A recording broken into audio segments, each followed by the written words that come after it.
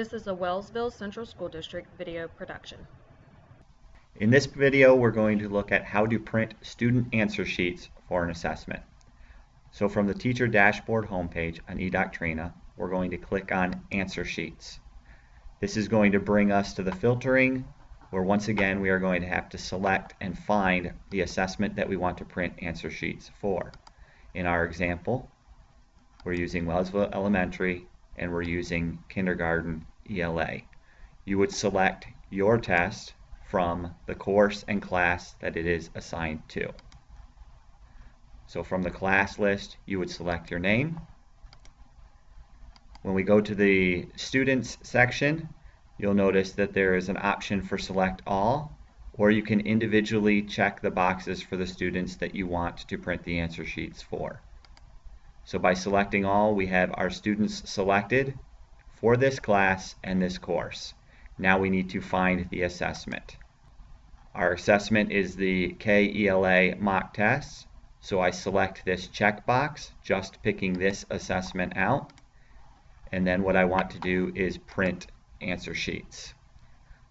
I'm prompted with a number of different options. The fastest small bubbles option is your traditional bubble sheet. Younger students, I would suggest a big bubble option, but for this exercise, we're just showing this one. We've clicked on the sheet that we want. Now we choose the print option.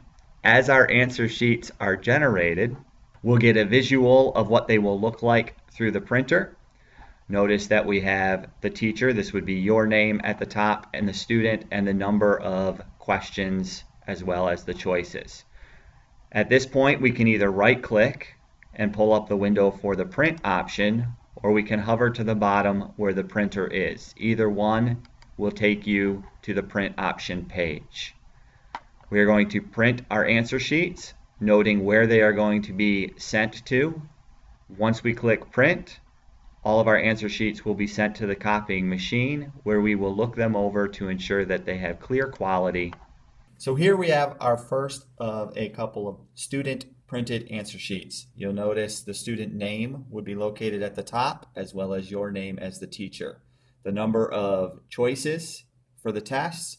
Things we want to look at as far as a quality print are the codes, barcodes, QR code, all clear, concise, and can we identify the letters inside of each of the bubbles.